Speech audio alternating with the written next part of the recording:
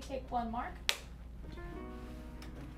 I've overcome some mental health stuff. I think mostly facing like burnout, just kind of finding ways to push through that burnout. And I think the #1 way that I've overcome that was finding my autonomy, realizing that I'm choosing this. I choose to do this every day, and I might be facing this daily struggles, but it's a struggle that I'm choosing to face, and it's fully mine, and just holding on to it as my own.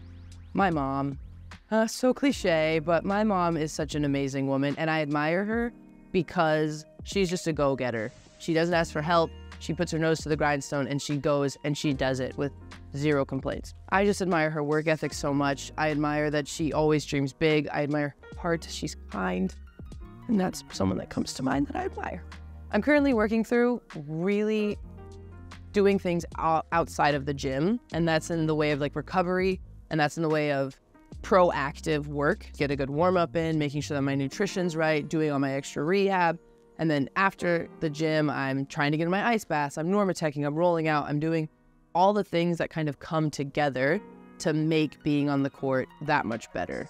I hung out with my sister in my RV, which I live in. Her name's Charlie, short for Charles Parkley. She's my best friend. But I hung out in my RV with my sister, and we watched Game of Thrones, and we played video games all day, and we just had like a nice little self-care day. This is such a cliche, but Dream a Little Dream of Me by Ella Fitzgerald and Louis Armstrong. It is a bop. And if you ever have a nice cup of tea on a rainy morning and you're sitting at your window and you play that song, you'll know what I'm talking about. Very niche moment, but do it. It feels great.